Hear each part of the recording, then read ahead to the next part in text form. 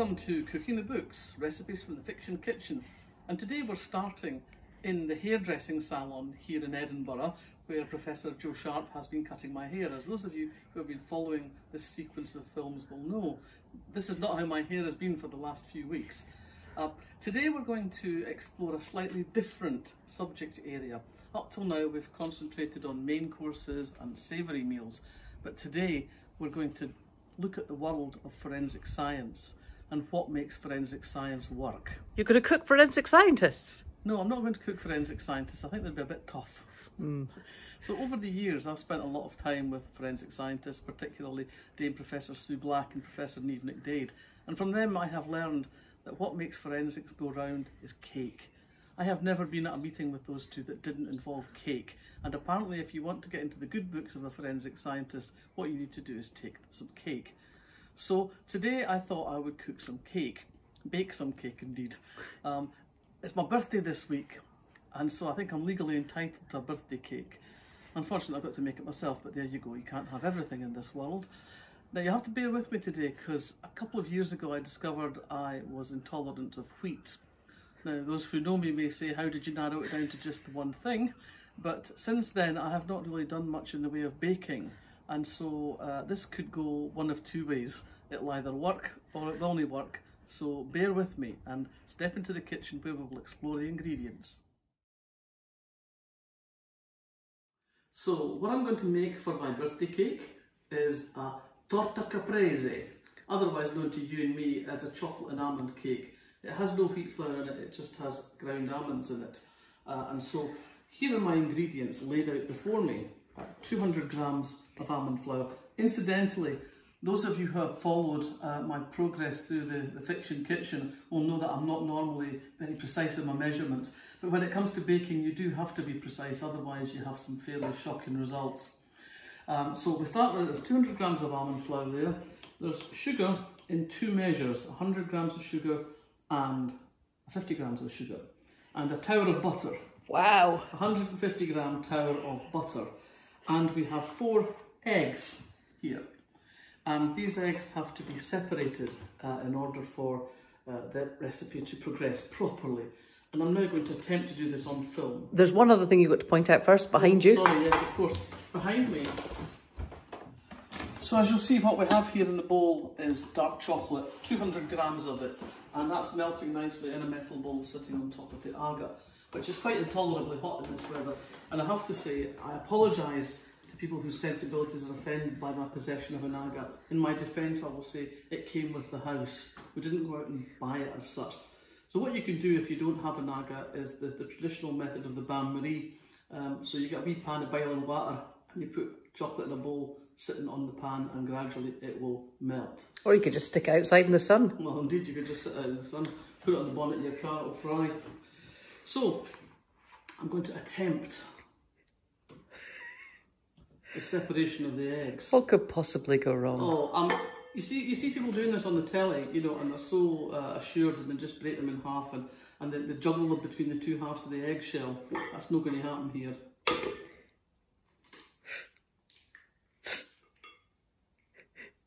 Hope your hands are clean. These days my hands are always absolutely biologically clean. So yolks in here, and the next one.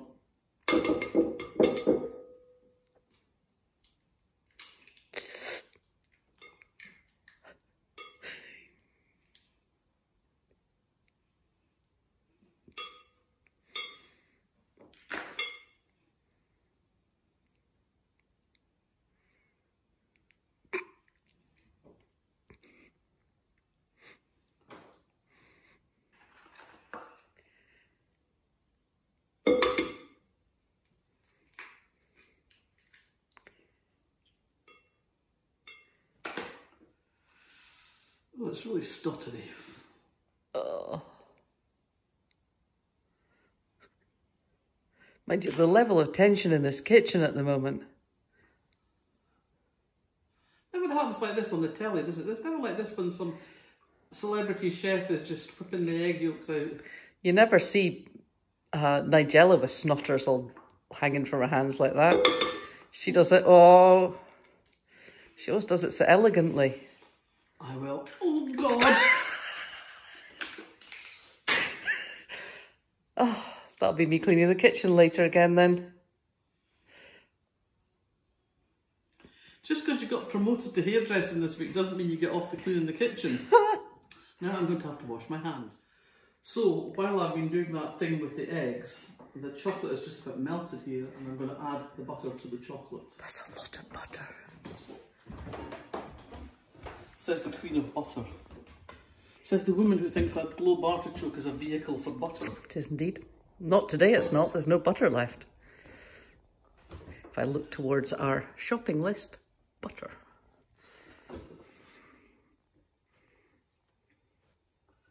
So how come you don't just stick that in the pan? You mean, how come you just don't stick that in the pan? You put chocolate in a pan, chocolate butter in a pan and melt it like you would normally with things. Because if you put that, you do that one melt properly, then the chocolate will go granulated, quite possibly. This way, everything melts nicely into a buttery, chocolatey paste. And I'm just going to let that do away for a wee minute, as they say.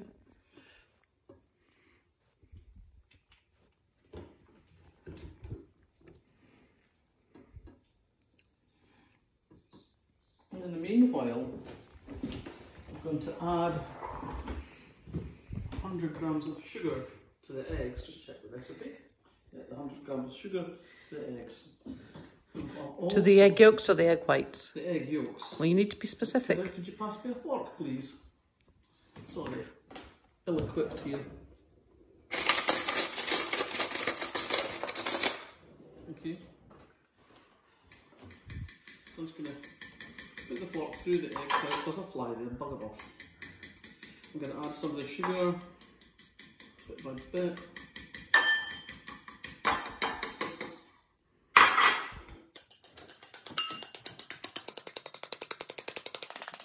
What's the point in having a KitchenAid if you're doing it all by hand? That's for the meringue bit, the egg whites. I'm also going to add some salt at this point. Salt? Yes. I'm going to take a wee grind of salt. Should be about 1/4 teaspoonful of salt. 22 grains. That's a lot.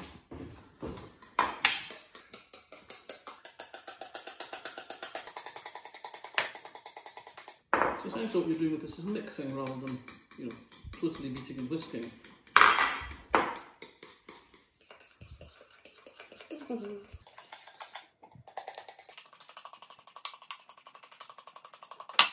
And this is the point where I remember I should have turned the oven on.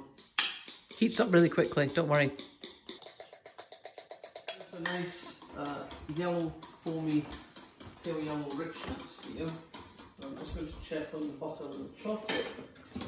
Excuse me, what is the point of me carefully measuring my ingredients to the last gram if you go about sticking your finger in things? Jeez, oh, you cannot get the staff these days. Now this bit is nearly finished. The butter is now amalgamated. Nice. Amalgamated, you like that, with the chocolate? Mixed. Amalgamated. Okay. It's more than just mixed, it's become one.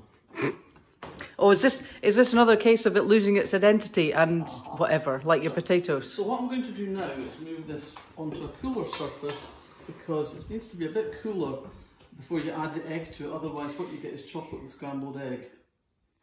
Which, you know, there is a world in which that would be lovely, but this isn't that world, not today. So I'm going to take 5.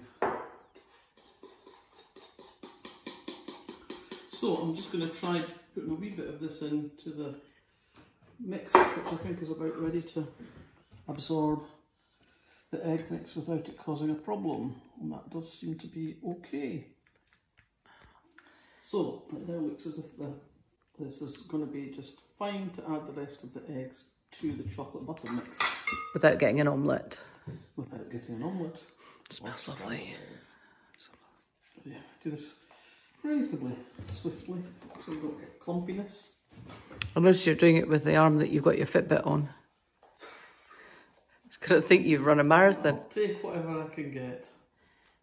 So get the lovely sugary egg yolks into the chocolate and butter mix. Oh. The good thing about these silicone spatulas is you do get all the mix. The bad thing is you don't get to lick the bowl. So I know, I would have been so upset as a kid if they'd been invented. Yeah, I know. You still get pretty upset now. So there we go. All nicely mixed in together. And now we're going to add to this the almond meal, almond flour, grindy almonds, whatever you want to call it. Basically, buzzed up almonds. Is there no raising agent in this? No, just eggs. Oh, because you're going to whip up the whites. Mm-hmm. God, I went off to get baking powder for you. I know you did. You don't need it. I don't need it, but I appreciate the gesture. Yeah.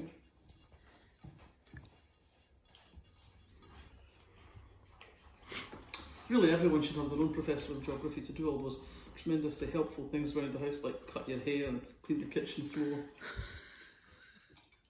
There are times I don't really feel you take me altogether seriously. I take you very seriously.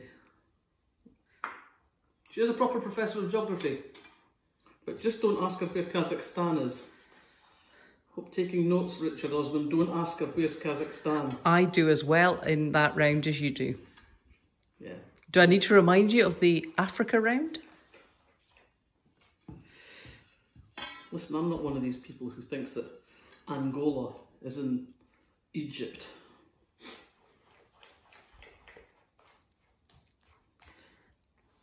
I'll admit I don't have a good sense of direction. So as you can see, this is starting to get a bit stiffer. I'm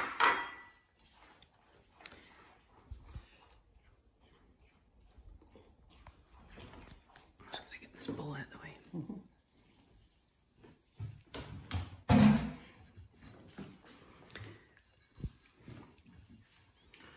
You know, if this all turns out right, I'm going to be sending a link to the video to Prue Leith.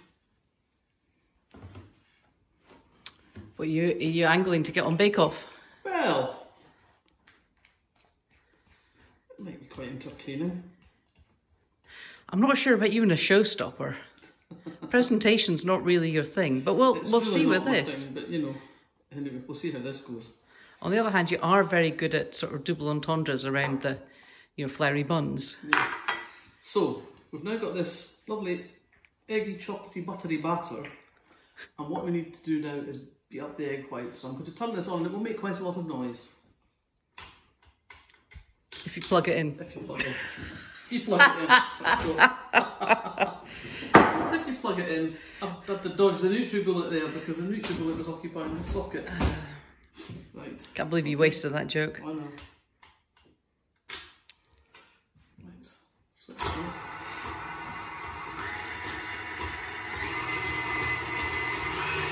A hand twist will do the job just as well.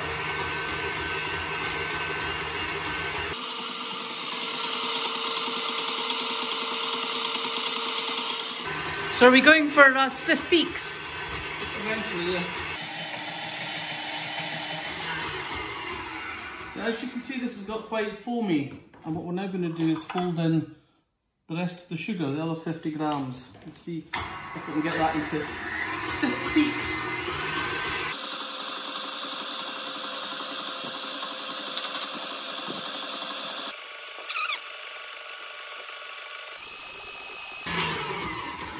Now, the question is, are these stiff peaks yet? You're not trying that over my head.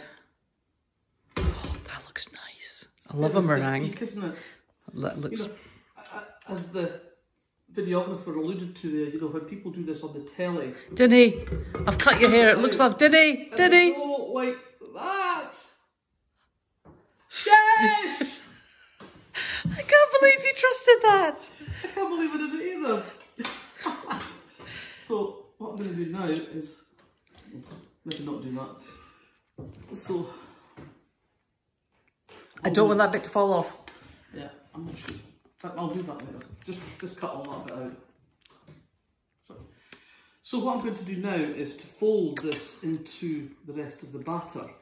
Now, you don't do this with a spatula because the thing you don't want to do is to knock the air out of the egg whites. So you always use a metal spoon. A metal spoon? A metal spoon. Why's that? Because it doesn't, I don't know why, you just always use a metal spoon because it doesn't knock the air out of the... Does it matter what metal? Does it need to be like a silver spoon? No, it doesn't, only if you're terribly rich.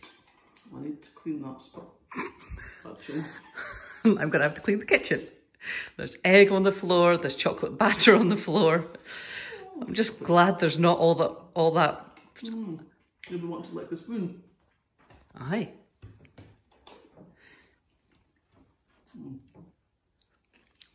So. Oh, that's really good. I'm now going to fold in the egg whites.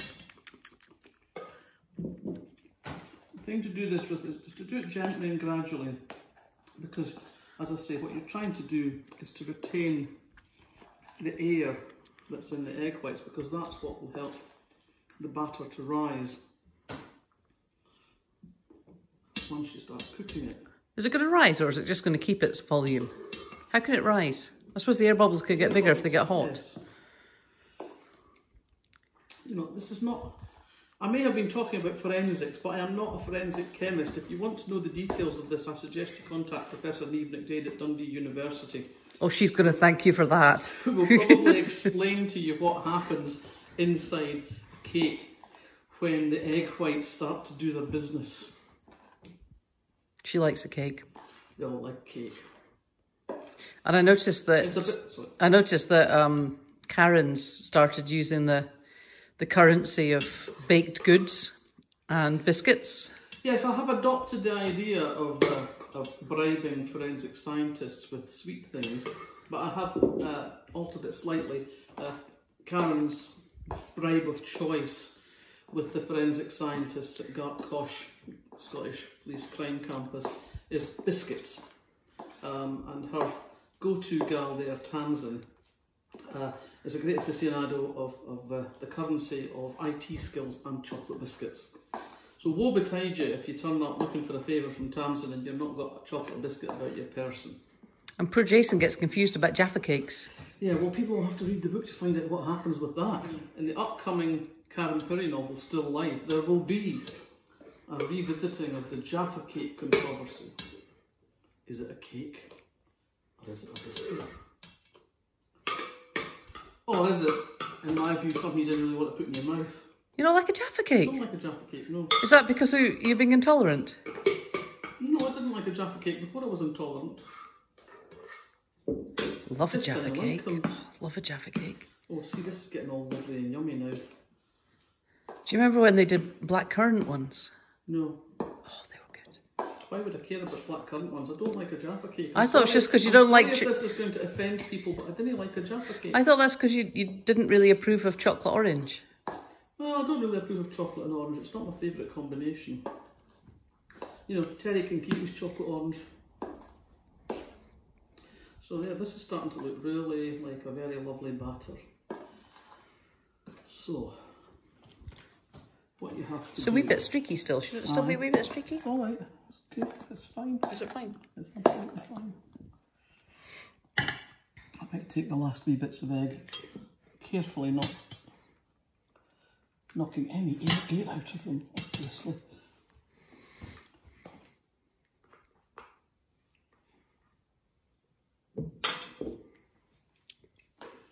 There we go.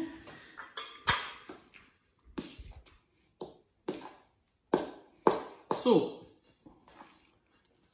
cake recipes generally call for a cake tin. In this particular instance, people recommend an 8 to 10 inch sprung round cake tin with a removable bottom, which in our case we do not have. So, because our local supermarket appears to have stopped selling things to make cakes with, I suspect because everybody in Edinburgh has been out buying things to make cakes with, I've had to make do with a compromise, which is a foil tray, which is not round as you will see. I've lined it with baking parchment in my usual neat and tidy way, and so what are you looking at like that for? Well, it's just that side there isn't... It doesn't need to go all the way up, it's okay. fine. Okay. It's basically to stop it sticking to the bottom. So this is going to go into here in big dots.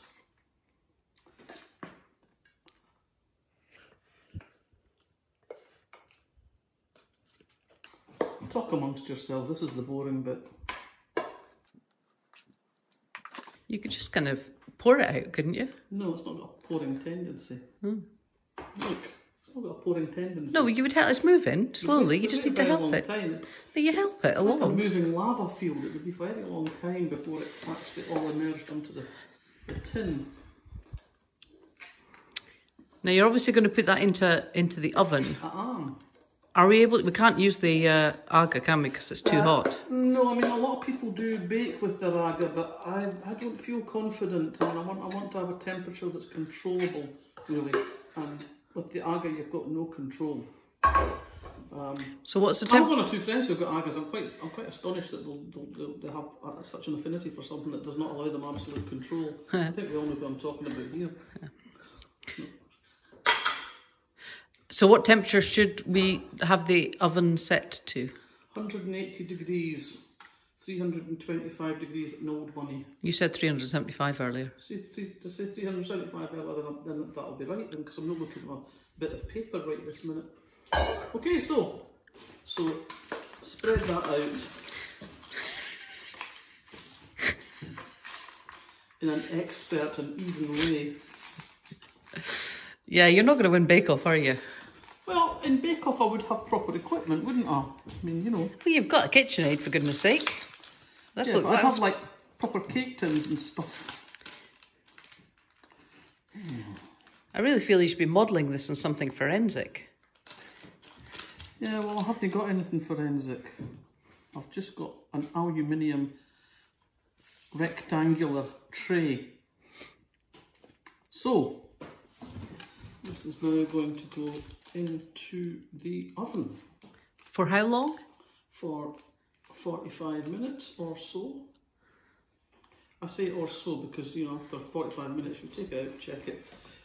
With this cake you want to stick a toothpick or a skewer in after your 45 minutes or 40 minutes if, like me, you're impatient. And it should have like 1 or 2 crumbs adhering to it. It's not going to come out completely clean. And then you'll know that it's time to take it out. There we go. Onwards and upwards. It's only us that's eating this, I can lick my finger. Well, it's also going to be heated to a great high temperature and that'll kill all germs. So the timer has just gone off, so I'm going to take it out of the oven to see how we're doing. It smells fabulous. It smells amazing. See when they can put smell on the internet, you're all going to be salivating. Here we go. Well, that looks surprisingly splendid, I have to say. Yeah. It's now the all important. Like. Out it comes. Wee traces on the toothpick. This one's supposed to be absolutely clean. So I think that's ready.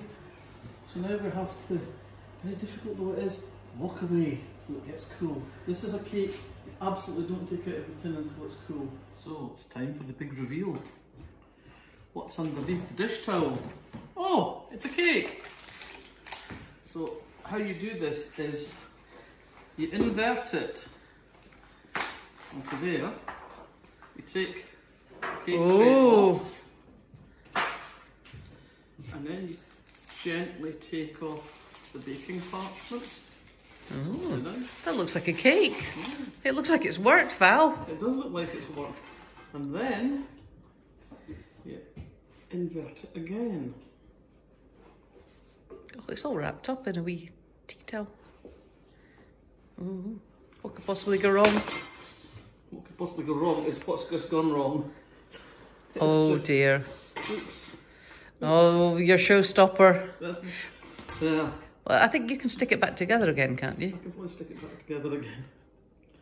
So we're going to cut this in half anyway, and make it a sort of sandwich. You're not going to measure it? I'm just going to judge with my eyes. Listen, my eyes are fine, they're not blurry, I don't need to go to Barnard Castle. That's not even. It's even enough.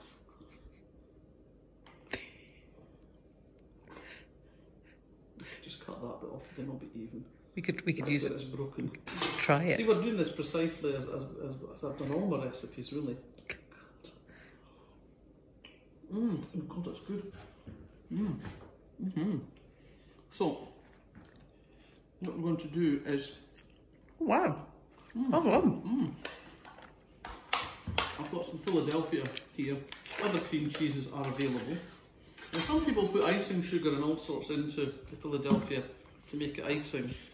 But I think, because this is a relatively sweet cake, it's quite fine just to put the Philadelphia on as it is, because it's delicious. And it gives it that little bit of, in the way that you would use creme fraiche sometimes to cut through the sweetness, this has the same kind of effect. You wouldn't put jam or something on that layer? You could. Or maybe a wee bit of nut butter would be nice. No, it wouldn't. It would be like a Nutella. It would be too much. There's already nuts in this. You may have forgotten that we made this with nuts. Can never have too many nuts. There we go. It's not very much. That's just the middle layer. Put some more on since the professor, always the critic, thinks there should be more. Is that better? You happy now? There's a wee bald spot in the middle. You happy now? Better. Good. And then on goes, who's got that? This be alright. The top bit. Yay! So what I'm going to do now is put the top layer of Philadelphia on, and then we're going to have a wee bit of decoration. What on earth would you put on a forensic cake, I wonder?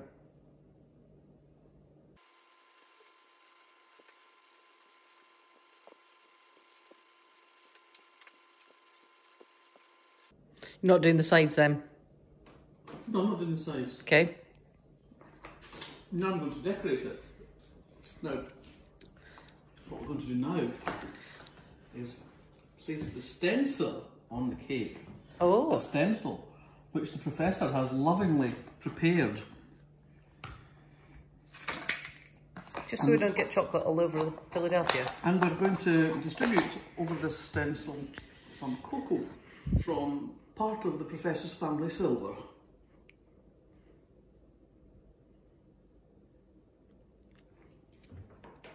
I hope this works. I hope this works too. Otherwise we're going to look really stupid. We are. Okay, so now I have to very carefully remove this.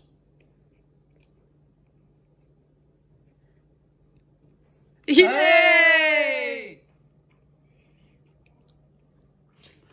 So, there we go, forensic cake. Happy birthday to you. Happy birthday to you. Happy birthday to the Queen of Crime.